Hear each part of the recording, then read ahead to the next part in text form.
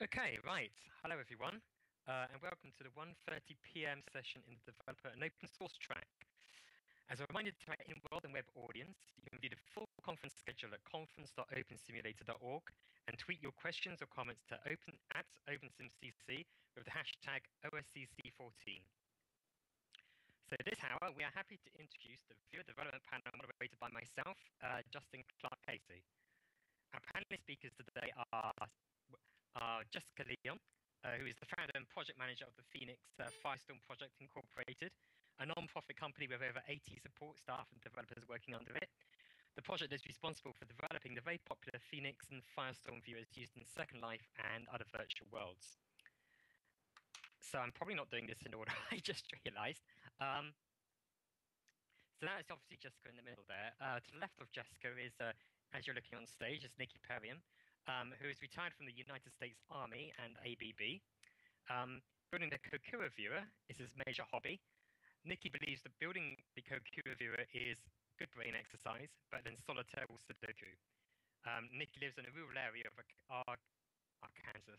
I'm a Brit, I'm not saying this right. In the USA. Arkansas, of course. And to the right on the couch there, we have Lou Fears, who is a long-time Singularity developer. Lou Fears, and I'm probably not saying that right either, it's probably Fires, not Fears, sorry. Stepped in fairly late on, so we're very happy to have her. And hopefully later on, we will also be joined by Cinder Biscuits, who I think is having some connectivity problems right now. But she's worked on quite a few viewers for a long time, including Phoenix Firestorm, and currently companies working on various other virtual world projects. Her goal is to see a metaverse thriving on its own and burdened by corporate ownership. Unfortunately, I do want to say this, we were due to have Latif here today, but as some of you may have seen, Latif hasn't been very well as he is blogged about at the moment, and unfortunately he can't join us, but I'm sure you'll all join me in hoping that he feels better soon. So, welcome everyone, and I don't think unfortunately Cinder has been able to rejoin us yet. So we're going to start. So the format of this is basically I have a set of pre-prepared questions about various viewer-related topics, and of course heavily related to OpenSim, as you would imagine in this kind of thing.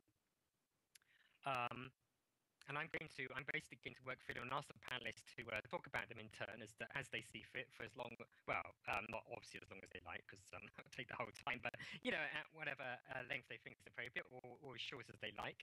And then after that, as we get through the questions, I'm going to open up for questions from the audience. So let me just get going here. Okay. So the first thing really, obviously I've introduced there, but I would like to give everybody an opportunity to say a bit about themselves. Obviously I've very likely missed something out or something like that. So I'm just going to ask in order here from Nikki on the left here. Could you introduce yourself, or if you feel I've done it already, don't worry about that. Maybe tell us a bit about the current state of your viewer projects. So Nikki. Okay, what are the thing that we're most recently done is split off the OpenSim viewer completely as a new branch from Second Life. That was done due to some limitations that I was running into on trying to keep the AISV3 inventory and pipelining current with all of the OpenSim grids. The newest viewers would work on some OpenSim grids and not others, and I haven't been able to resolve that. So I've made the decision to go ahead and split off as a separate branch and use Second Life 378 as the base for that branch. And so I'm going to build forward from there. Thank you. So Firestorm, we're kind of in a similar boat as Nikki is with Kokura. We're in the process of merging Linden Labs AISV3, which will more or less kick out legacy baking, but we're going to handle it. We're probably going to handle it a different way. I think what we're going to do is merge in AIS3 and then reintegrate legacy baking after that. So we're in the process of, we're in a release cycle right now for our next release. It will not have AIS3. After that, though, we'll be handling that merge and then dealing with things from there. We have some challenges I can talk about more in depth as we go through this in that regard, but I'll pass it over to Liru. Okay, so I'm a little bit sick, so excuse my hoarse voice. So I work on both Singularity Viewer and Alchemy Viewer, which is a new project. It's a V3, which, like Cocoa and Firestorm, it's using the new interface. There's not much to say for the OpenSim side yet, but we are planning to develop a whole suite so that OpenSim connectivity can be easily ported to many viewers, no matter what platform they are using. As for the Singularity side, well, everything is going pretty well. We don't have to worry about the merges with upstream. We pick what we need, and basically that's it. So yeah, I guess that's it since Cinder's not here and Latifah's out. Just moving on to kind of like question one here. So actually this, I think, relates about what you've just been talking about with things like big data avatars. But the first question I wanted to kind of ask you is that, is OpenSimulator becoming harder or easier to support? And in that context, what needs to be improved to have OpenSimulator support work with your viewers better? So Nikki, if you'd care to start. Yes, I think it is getting harder to support, but I don't think it's all due to OpenSim. It's just the complication of the projects as they mature. And the more you put in it, the more it's harder to maintain and put in new stuff. And I don't know what to do to improve that particular situation, because you can't just stop. You've got to move forward with all of it. I'll move this on over to Jessica. Yeah, I have some kind of unique challenges. I mean, obviously the coding challenges, especially as the Lab progresses forward. And then there's also, I'm faced with human resources challenges. And I've been finding, despite that, we've made a lot of efforts in the last 2 years to, make Firestorm as compatible with OpenSim as we can, we've sort of been in many ways slighted by OpenSim administrators, I guess. I mean, one of the things that motivates developers is having your product used, knowing that people are using your product, seeing that it's being promoted. And we found that, like, places like OSGrid, for example, Firestorm is down at the bottom of the page, barely above, 1.223 viewers that don't even support Mesh. Like even this conference, for example, at no point anywhere was Firestorm suggested to be used. It was Singularity, and that's fine. But the problem with that is it becomes a challenge for me then to motivate my developers to do OpenSim work, because they sort of feel like they've been snubbed. So I've got two challenges. One is, obviously, we've got the coding challenges, but we've also got the challenges of just trying to find developers who are willing to keep Firestorm compatible. So we're merging this AIS3 into Firestorm, which needs to be done. But then I'm faced with, how am I going to get legacy baking back into Firestorm, and who am I going to get to do it? We had Cinder doing a lot of the work for OpenSim for a while, and now I'm at a point where I don't have any developers left who really even have an interest in OpenSim, mainly because of it's impressions that we seem to get. So, we have to keep moving forward. I'm going to keep doing what I can to keep things going. I have to give a shout out to Littlefield Grid. They've been fantastic and instrumental, and really that's the motivation we have right now, is to keep things going for Littlefield and the EDUs, the educational sims. We have a lot of grids that use Firestorm for educational, and obviously we support them 100%. But yeah, that's our challenges right now.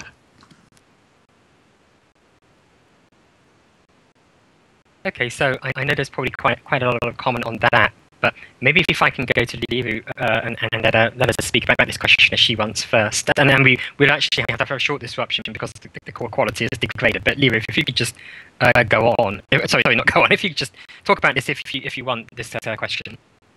Well, there's not really much to say. I mean, I've been working with the people in IRC on OpenSim Dev, and I found it really easy to support. There's new things or old things that need to be supported that they just mentioned, and so it's been pretty easy. I mean, what needed to improve last year was communication, and that's certainly improved.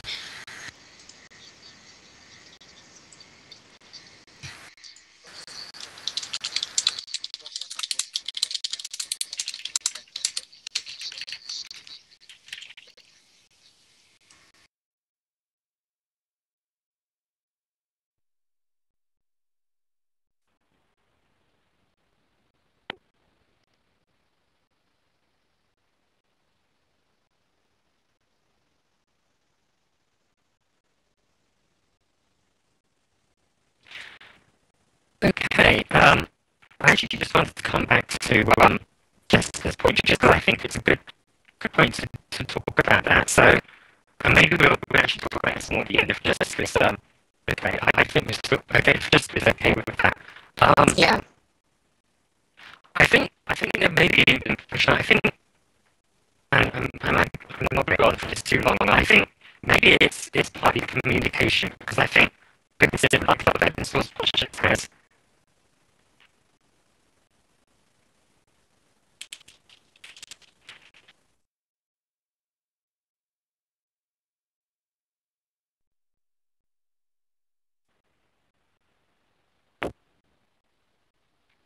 Anything back? Any better?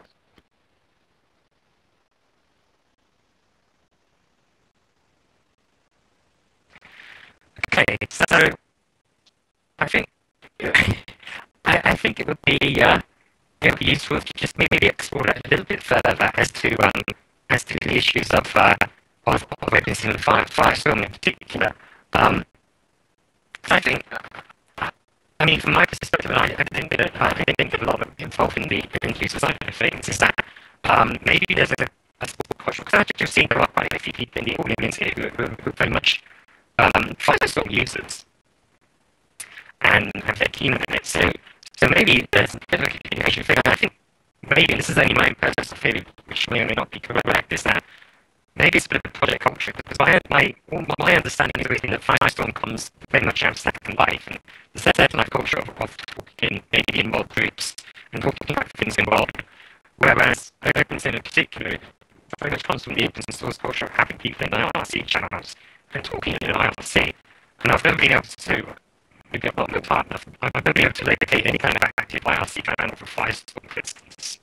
We don't. Well, we actually we do have an IRC, but very few of us actually uses it. We used to get hold of us, through. You can contact me at any time through my email, jessica.leiden@phoenixgear.com.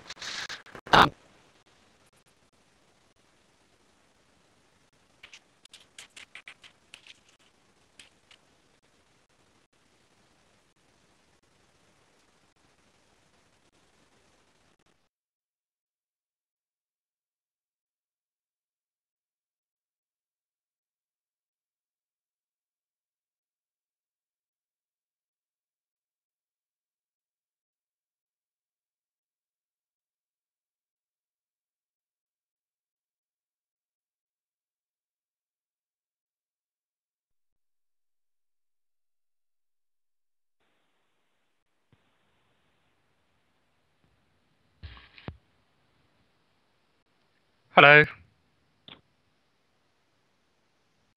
Okay. Does everybody hear me better now?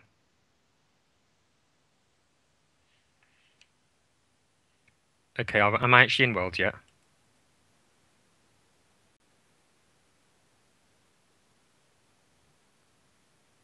All right.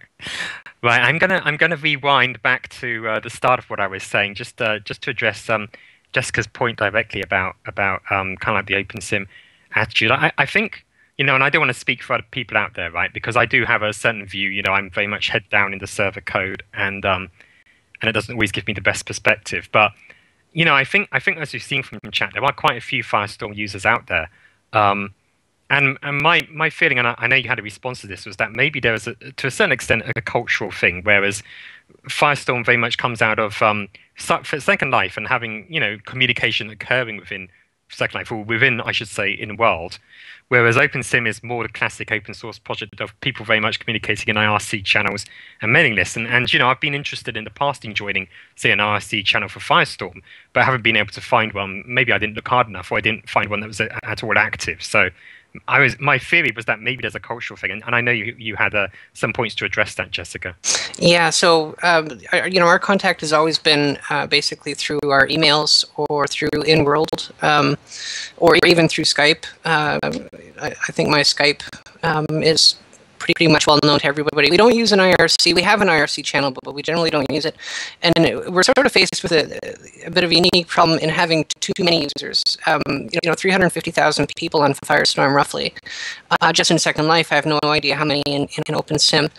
And with having an IRC channel, we're just flooded and end up not having any time to do anything else. Whereas at least if people contact me through email, you know, I can kind of structure that. And for those of you, it's jessica.lion@phoenixviewer.com or admin@phoenixviewer.com. And any of our contacts can be found from our website. I have a contacts page that lists every single person on the team. And communication is absolutely a big problem, I think, with between Firestorm and OpenSim. We have communications with Littlefield all the time. I talk to Walter regularly, and he keeps me posted on, you know, what's working, what isn't working.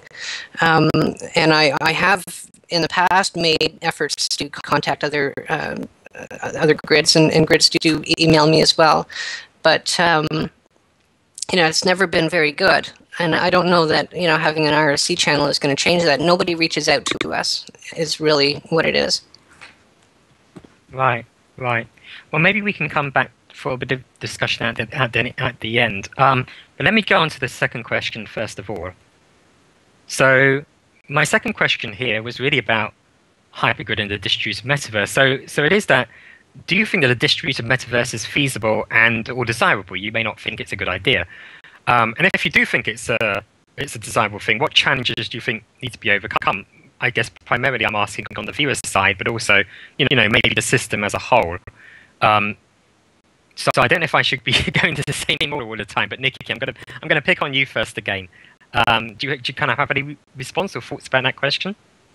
Yes, I think that it's desirable to have a distributed metaverse, but the practicality of it, having so many different viewports into the different worlds or the way they operate is a challenge.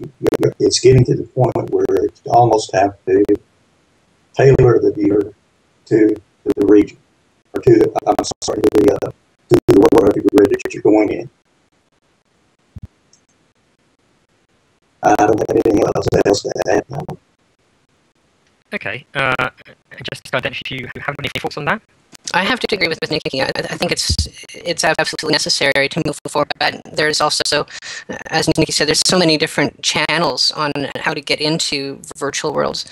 And having listened to the previous discussion prior to Philip was, you know, a web-based client. I think that's a fantastic idea, but there are a lot of challenges that need to get past that as well, like being able to build in world and having just even fundamentally advanced things like building inventory, various things.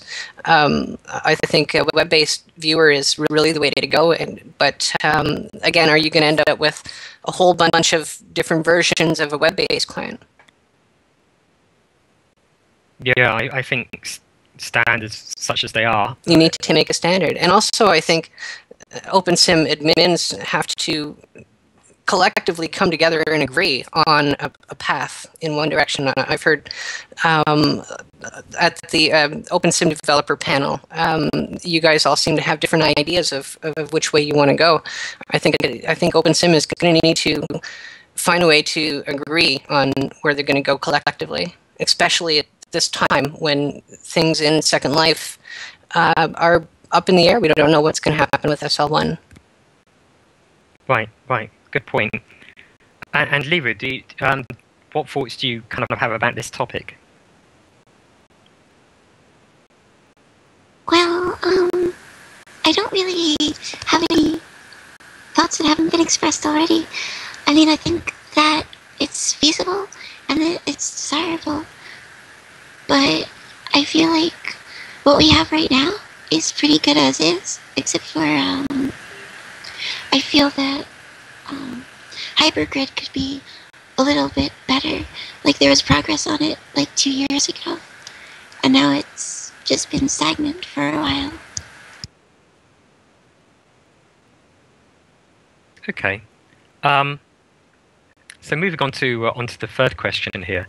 So I guess maybe your most desired feature would be some kind of agreement as to what it's going to be. Yeah, absolutely.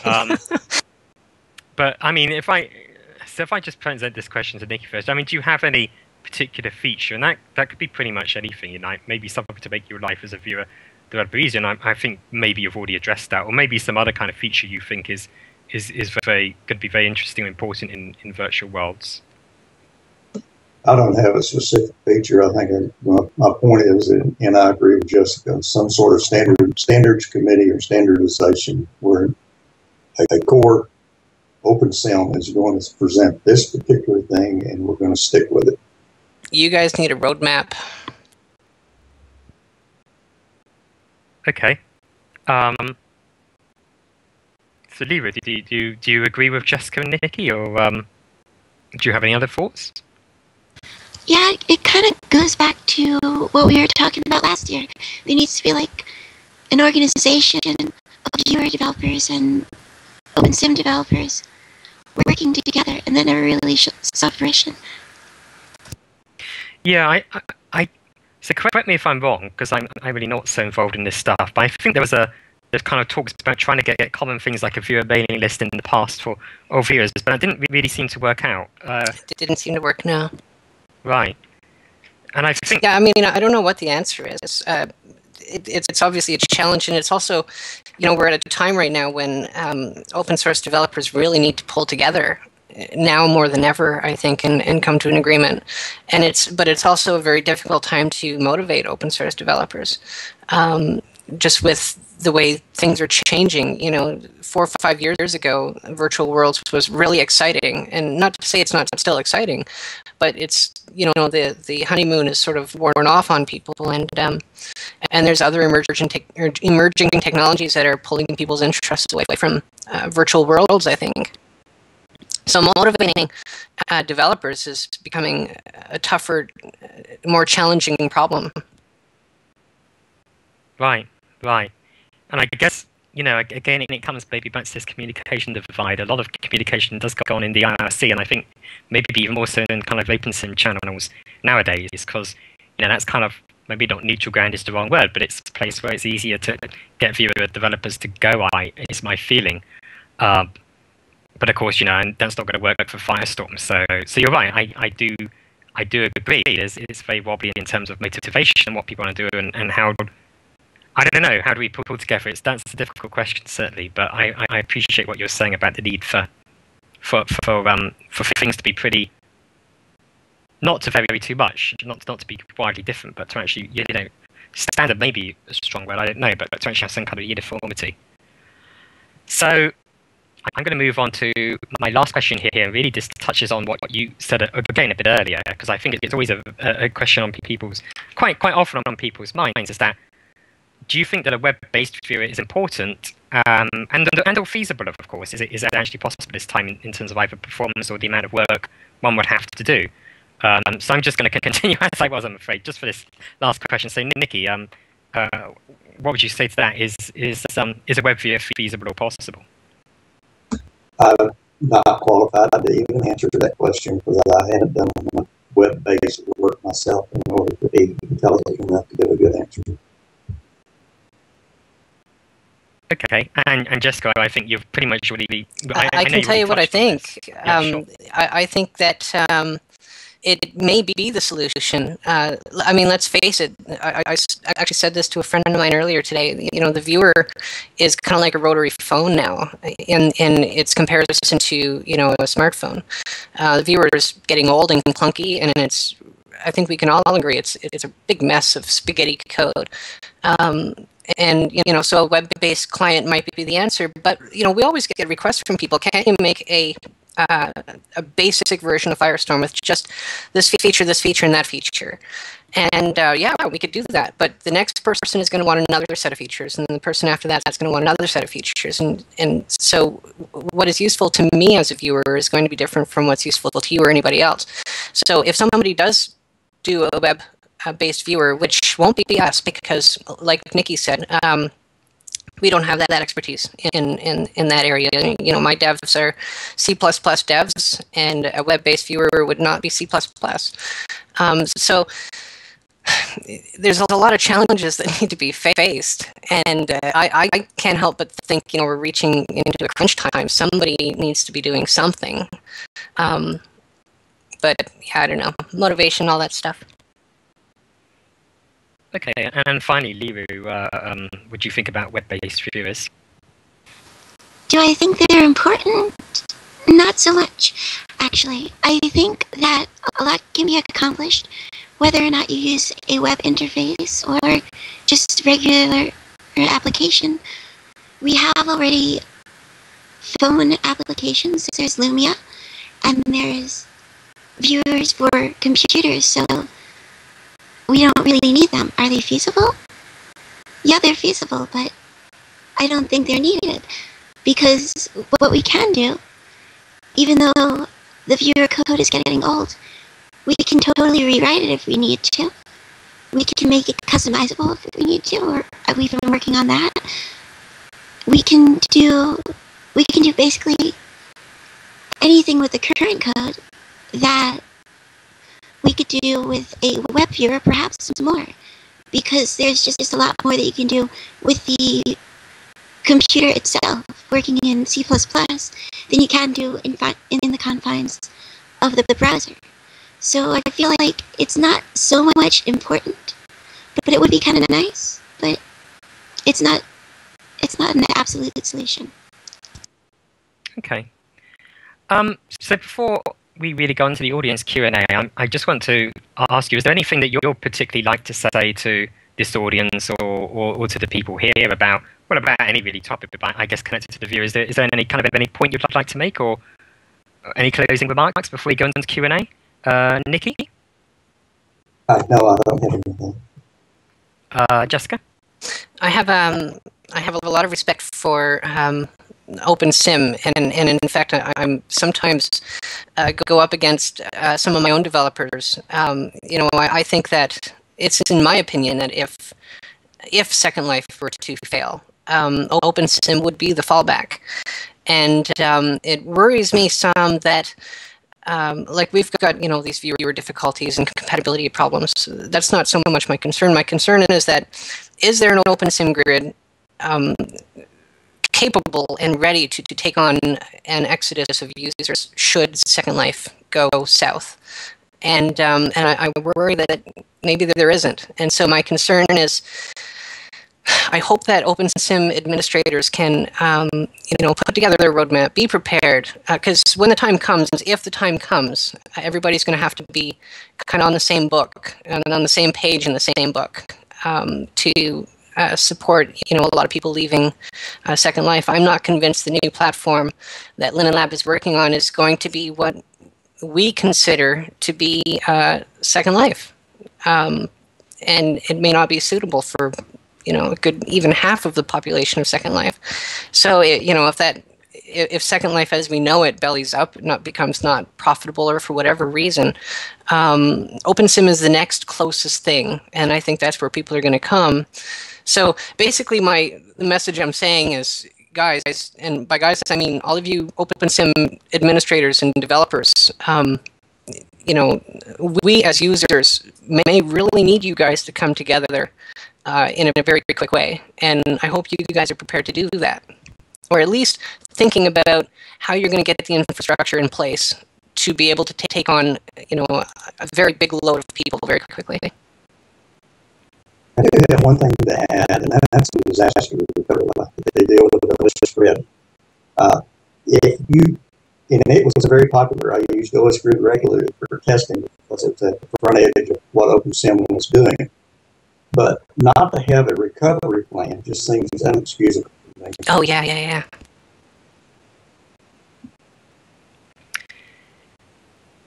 Yep. Well, let me just finally ask Lewa, do you have any kind of closing remarks you would like to give here? I don't have any closing remarks, no. Okay, well, thank you already very much for kind of your questions. Now, I would like to take questions from the audience. I know I saw one earlier, and I've got to scroll back a little bit through. I know we had some technical difficulties earlier. Unfortunately, it looks like Cinda has not been able to make it back. I'm sure she's having probably I mentioned some network issues. So really, you've already, I'm taking this question from Matt, but I think you've already answered it in that, where do the panelists see the future of SL 1.0 going? Will Linden Lab continue to support and develop it at all, or do you foresee a shorter-term holding pattern support followed by the plug being pulled? I can only speculate, but I'd be willing to speculate. Sure. I think, and I don't think any of us really know, but I think that Second Life 2.0, as we'll call it, there is no real name for it just yet, is probably going to be more social media in a virtual world than what SL is. And since they're planning on supporting other platforms, it might be less graphical. I don't know. It's hard to say. As far as SL1, as we know it, I would, from a business point of view, I would suspect that, as Abby Linden has said, they want to make the new platform so good that people will want to leave Second Life and go to the new platform. And they will obviously, once that's been released, they'll be marketing the new platform. There'll be advertisements for it and all these things, and there'll be less information about Second Life 1.0, as we call it. And so through attrition, I do believe Linden Lab will keep SL1 going as long as it's profitable. But I think through attrition and not being marketed by Linden Lab, gradually things may go down and it'll get to the point where it's no longer profitable, in which case, from a business point of view, it would only make sense for Linden Lab to shut it down and try to transition people to the new platform. And I hope that if that happens, it would be a slow process. But so I just think, OpenSim should feel some pressure. OpenSim administrators should have some pressure on their shoulders to, be prepared for if that time comes. Okay, I'm just going to swap to a question I saw from Walter elsewhere, and then I'm going to go back to the main chat. In that, just following on, I'm sorry, I'm just jumped all over you, Lewa. Sorry, and Nikki, I'm so sorry. Did you have any kind of other points you would like to have made about that question? I kind of forgot the question and all the commenting. Sorry, yeah, just to repeat, is that really it's about 1.0, and if I just relocate the exact question, the question was from Matt Harry, is where do you see the future of SL 1.0 going? Do you think SL will continue to support and develop it at all, or do you see a short-term holding pattern followed by plug being pulled? And if it is the latter, will the third-party viewers shift towards support OpenSim, or are they more likely to pull their own plugs? Well, as I've seen so far, it was a whole bunch of the Lindens had supposedly moved on to the new platform, but we keep seeing them come back and work on Second Life, so I don't think that the new platform is going to be pulling away too many people. I think it's just going to be like more of the same. Maybe some people try out the new platform, but since there's not going to be the same content, I don't think people are going to move or be as willing to move. Okay, and Nikki, do you have any opinion on this topic? Yes, I have an opinion. Second Life is the Second Life year. The pace of corrections and output has been very high. In my opinion, is they're going to get all of this stuff fixed, and then as things are going into the present Second Life, it's going to be a test round, and then it will dovetail into the new platform. Okay, interesting.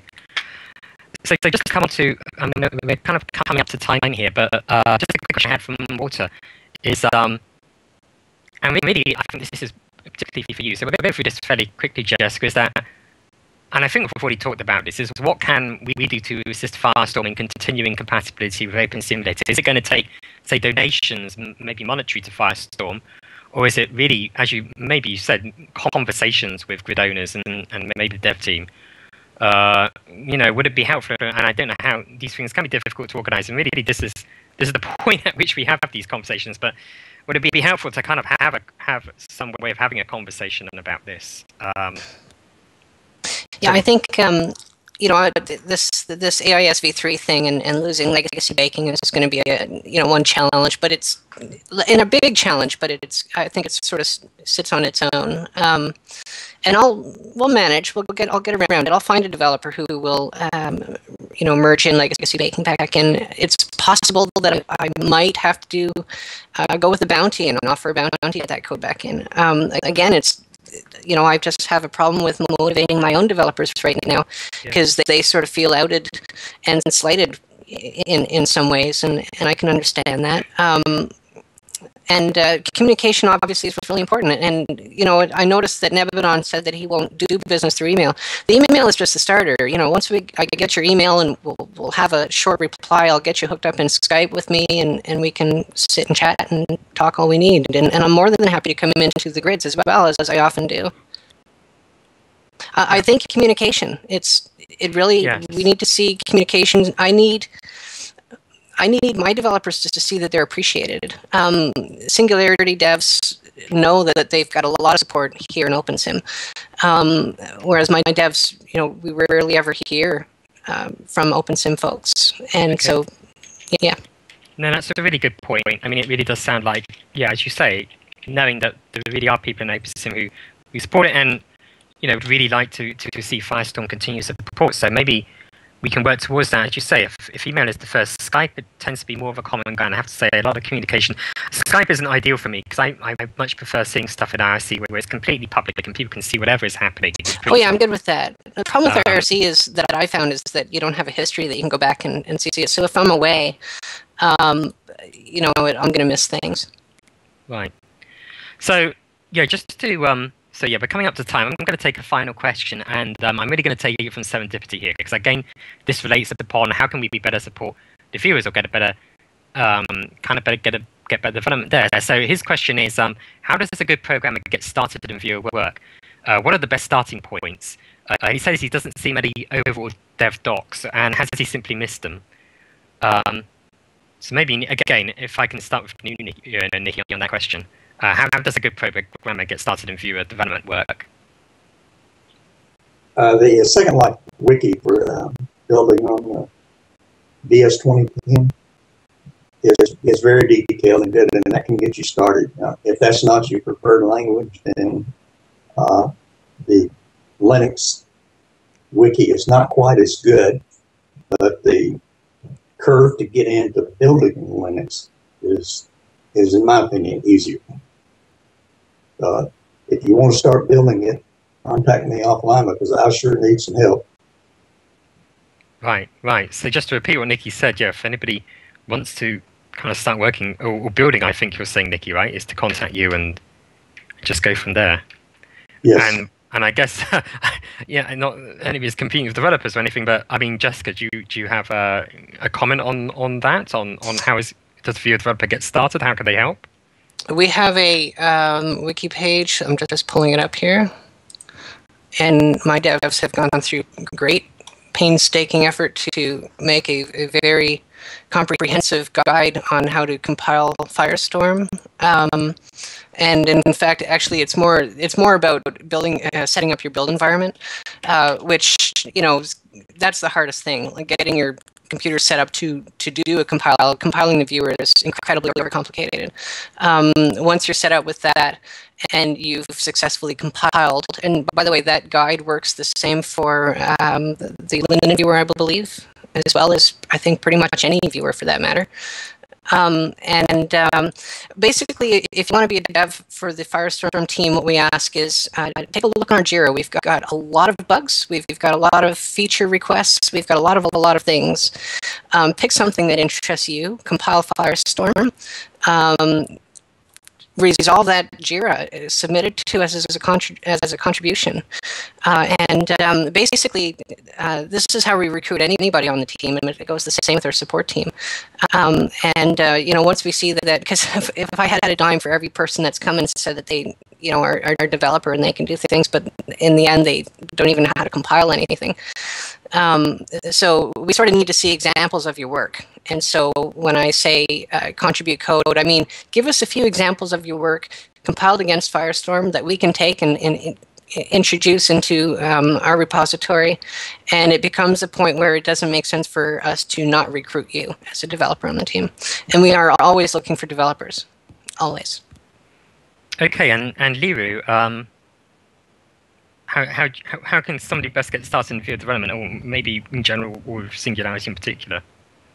Well, for Singularity in particular, I generally recommend that you join the IRC channel on Freenode. It's Singularity Viewer, one word, no underscores.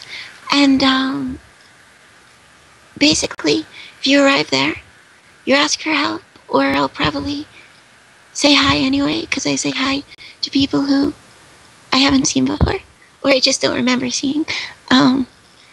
And I'll find out what you want, what you need to do. And I've been around the viewer source a while, and a lot of other people in the channel are there to help too, even if I haven't been around. And we also, since Jess linked her pages, I'll link mine. We've got those 3 pages, which have been written based on building the viewer. I wrote the first 2, and the last was written by Latif, who couldn't be here today.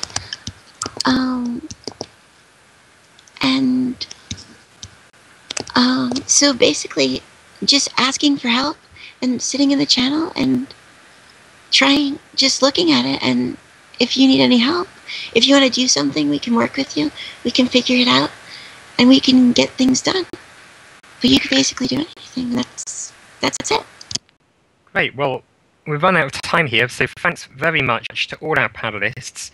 And obviously a lot to think about there in terms of viewer development, and hopefully we can get some improvements on that front. I know it's difficult, but there's quite a few of us now, so hopefully we can all work together and get something going there. So again, thank you very much, and please give our panelists a round of applause. So.